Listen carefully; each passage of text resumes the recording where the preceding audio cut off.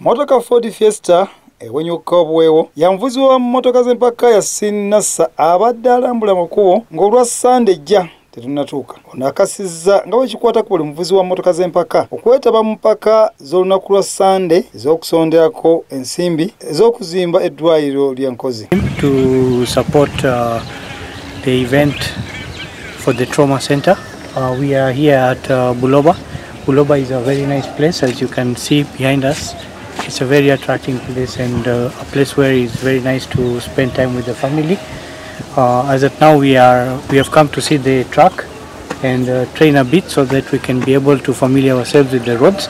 Mpaka zino ezisuubirwa okweyambisibwa abavuzi abatali bamu okweteekera empaka z'eggwanga zirimu kugendererwa ekyokusonda ensimbi ez'okuddira okuzimba eddwaliro ly'abagudde ku bubenje ku luguudo lw'e Masaka erya Nkozi Hospital. Yasini ng'ogyeko okuvuganya mpaka zino agamba nti waliwo engeri gy'agenda okuganyulwamu engeri gyeyeteekera empaka mu motoka ye eya Ford Fiesta kuvuganya mu mpaka za Africa zina India e Tanzania. That our mission is still there. We are going to do all the national events and the ARC events as well.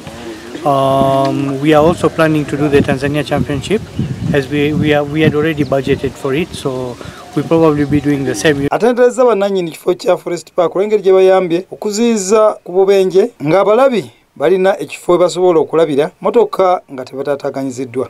The safety is about you and people seated in the cars and the buses and lorries, and it's not about looking at the opposite guy. We never know what is running in somebody who is opposite you driving across, so it always comes from you because you might be the cause of the accidents.